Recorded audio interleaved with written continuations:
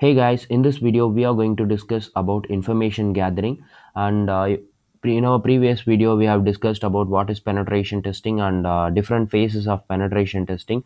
And if you are a new viewer for this channel and you didn't watch those videos, I've mentioned the link in the description box. Go kindly watch that for a better understanding. And as per our previous video, the very first phase is pre-engagement phase. So I've given much explanation in that video itself, and so straight away it contains a NDA document and legalized things. So I'm directly going into the information gathering part. So let's discuss.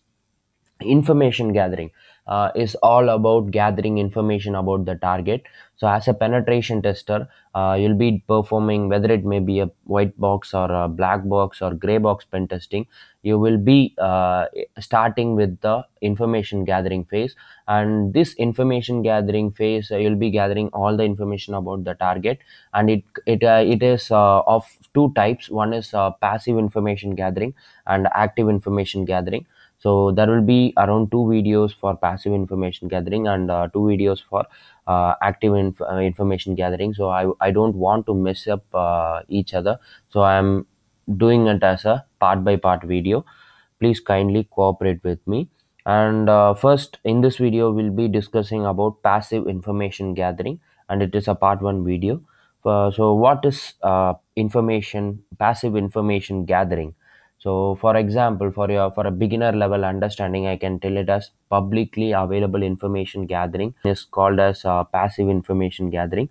So it you won't get a direct contact with the target. So you won't get into their server, or you won't log your IP into their server like that. For example, Nmap comes under active information gathering, whereas Google Docs comes under passive information gathering. So while using Nmap, you'll be directly scanning their IP and you'll be directly in contact with the target. But whereas when it comes to passive information gathering, that is Google Docs, you will be just using the docs in Google, and you will be gathering the information. So such type of activity is called as passive information gathering. You won't be directly in contact with the target, so you'll be searching for the publicly available information. So that's what called as passive information gathering.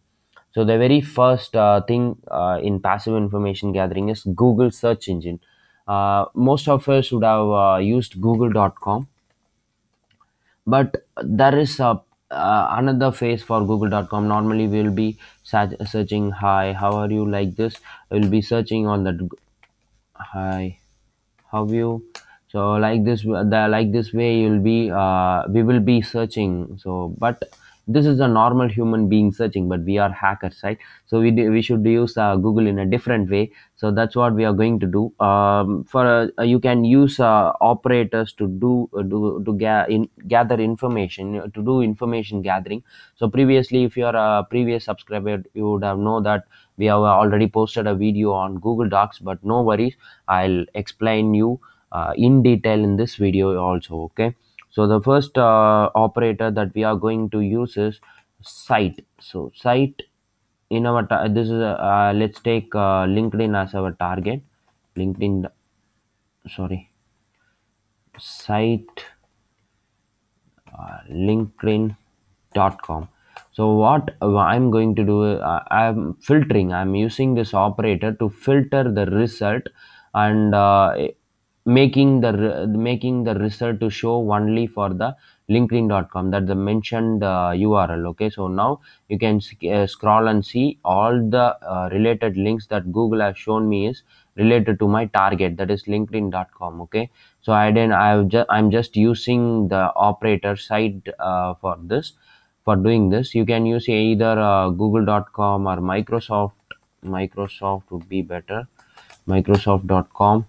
So this here you can see the following results are related to microsoft.com. Okay, everything, each and every result that we have got is related to microsoft.com. This command will show you the pages related to microsoft.com. But the main disadvantage of this particular operator is, it will also show you the main home page. Okay, here these are all the main home page and sub page, slugs, right? That okay. So this is called a slug, and it will show you those things also. For by this way you can gather the subdomain too. To gather the subdomain, you can filter out the result with the same operator, www.microsoft.com. So this will omit all the, okay, I've left this one. So here you can see the difference between the previous result and the and this result. Here you can see that it has we have got the home page too, and getting and making us to frustrated state. So it's making somewhat an odd thing, right? For getting the home page, but using this we will be only getting the subdomains, so we don't get mess up. So we have omitted the home page, and we have got only the subdomains. Here you can see that we have got all the subdomains. Like this way you can use it for any targets you want. So for example, linkedin.com, and here too we need to mention it as linkedin.com. So you can use anything, any target, and don't forget to document anything that you are getting. So while doing penetration testing, the documentation is the very important phase. Just open up a notes and keep on taking notes, whether it may be offline or online notes. And I would suggest you to go with online notes, because online notes will be more convenient for you.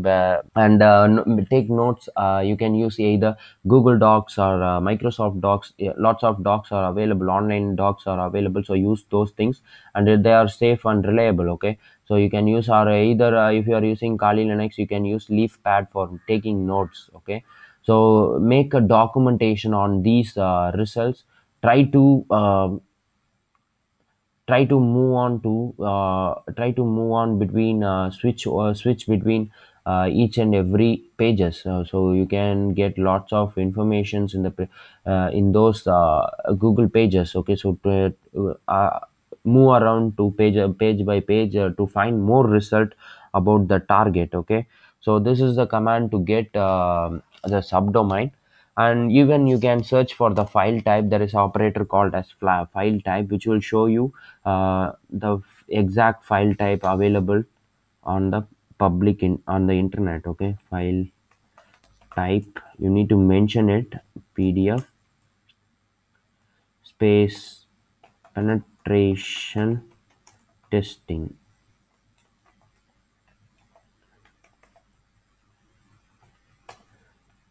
This command will get files that are in PDF format with the title penetration testing. You can see that we have got something. Okay, here control F, penetration testing. It contains penetration testing, so that's why it has shown us that particular result. Okay, so like this way you can even gather passwords. Okay, password, and it can be in a XLS format. So Excel format, you can search like this. You can you can modify your own operand, and you can search for the file you want. So for XLS password sensitive cases, you can use these operators.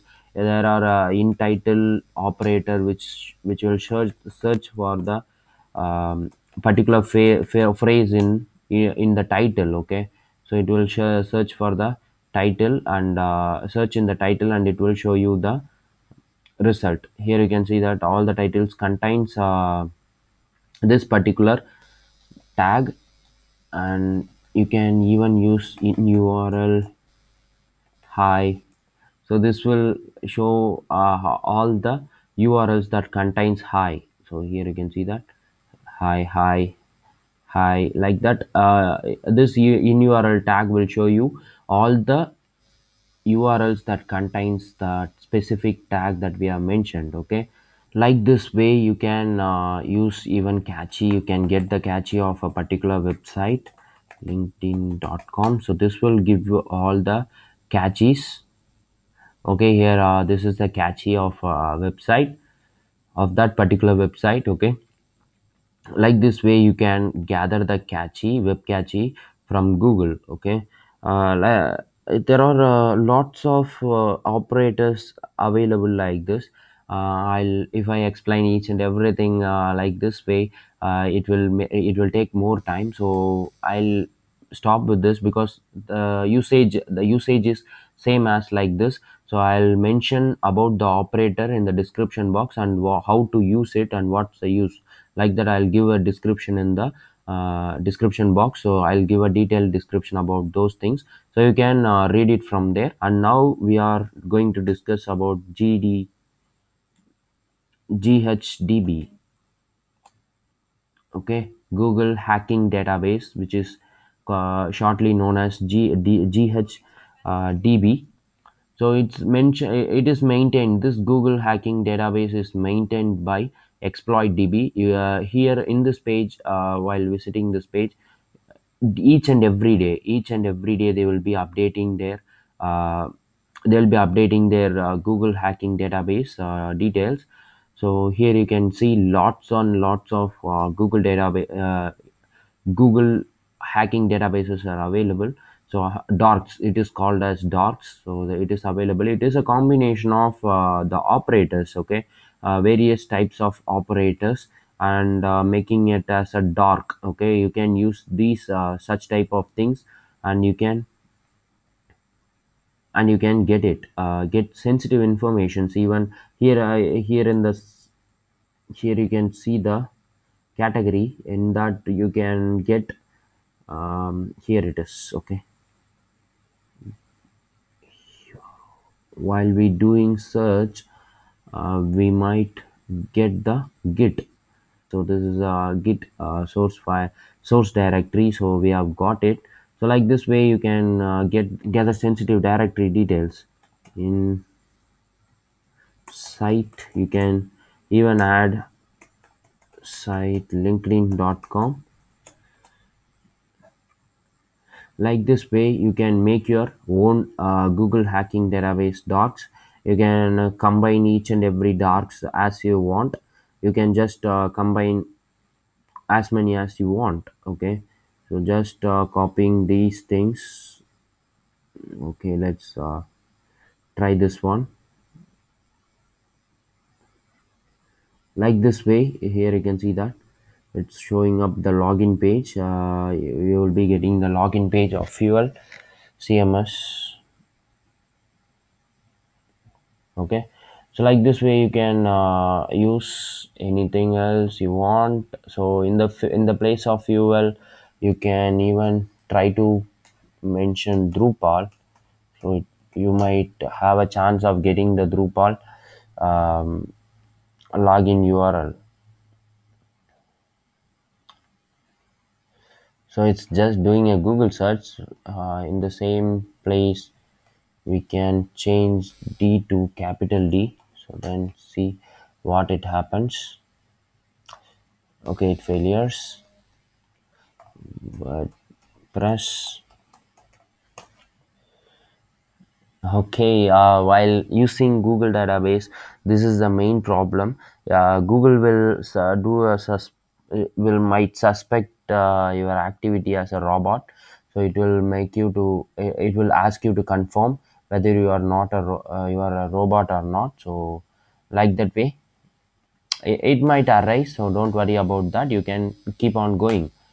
Okay, like this way you have to do penetration testing. You have to gather information. So this is the way you need to do it. You can collect these docs and make it as a file or document, and you can save it for your future purpose, and it is up to you. With this I'm stopping today. In tomorrow's video we'll discuss more about passive information gathering. Okay, have a nice day. Brother, it's caught in the crossfire. It's caught in the crossfire.